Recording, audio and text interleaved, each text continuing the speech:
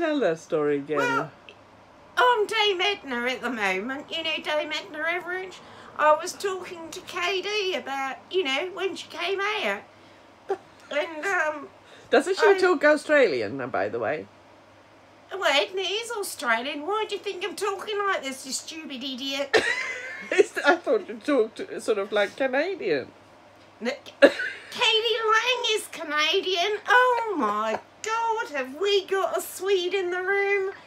You know. Catherine dear, you're gonna get mashed soon. You know, you're obviously rotten a bit. Swedes. Anyway, continue now with Edna. What did she say? So she said to KD, Dame Edna said to KD, What is KD standing for? When did you come out as a Canadian, dear? No, she didn't say that at all. You said that she said, "What does KD stand for?" And then then Katie told her. Catherine Dawn. So then she started calling her Katie, yeah? Catherine or KD. Yeah. So when did you come out? Was it hard to come out? Was it hard to come out? Did you come out to your parents first? Or, you know, what did your mother say? About you being Canadian. About you coming out as a Canadian.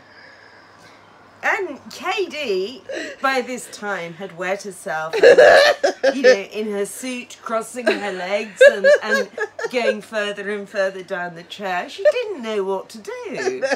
And up comes this great big image of Katie Lang wearing a wedding dress and cowboy boots. Oh, wow, singing that song. That's great. And she goes, and then Edna goes, I watched your film about Catherine, what did we go and see? The concert, Ingenue. And there's one particular record. It's a little bit odd. I like the music, but the background's questionable. It's questionable? Yes, very questionable. Why? What were you trying to express? You know, these black and white images and prisoners and...